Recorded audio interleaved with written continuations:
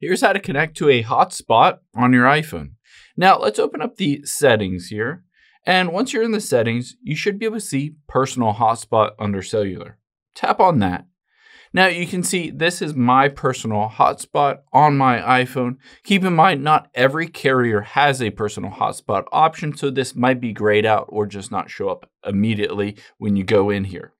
Now to turn it on, all we need to do is hit allow others to join to toggle it on.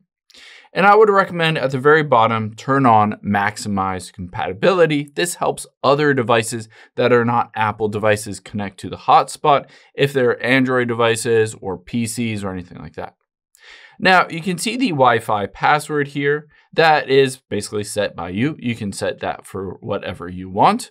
And now if you're ready to connect to a personal hotspot, all you need to do is go into the Wi-Fi settings. So let me open up the camera here, and you can see on my computer, I can just tap on here, tap on Wi-Fi, and you can see it pops up with personal hotspot instead. So I can choose personal hotspot instead of my local Wi-Fi network. And just like that, you can see it is connected.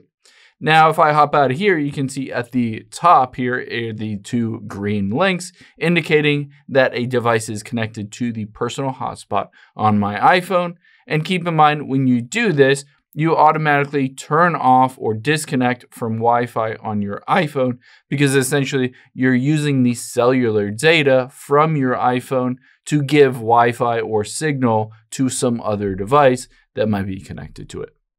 I hope this helps. If it did, hit the subscribe button down below. Really helps me out. Thanks, guys.